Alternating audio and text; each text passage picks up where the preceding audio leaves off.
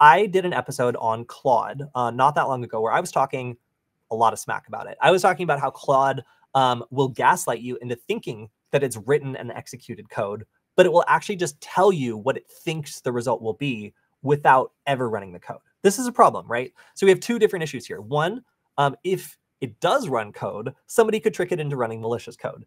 And the other is if it doesn't run code, then you're not going to get accurate results. And when someone asks for like an analysis of something, it's going to say all the steps it would go through if it was allowed to run code, but it won't do any of them. So that is the conundrum that AI was in until very recently. If I say, write a piece of Python code to make 300 random numbers and then tell me which numbers come up the most often. So I'm giving it a nonsense task. This is just a statistical analysis task. And usually, look at that, it's analyzing. So it's writing code and it's going to execute this code.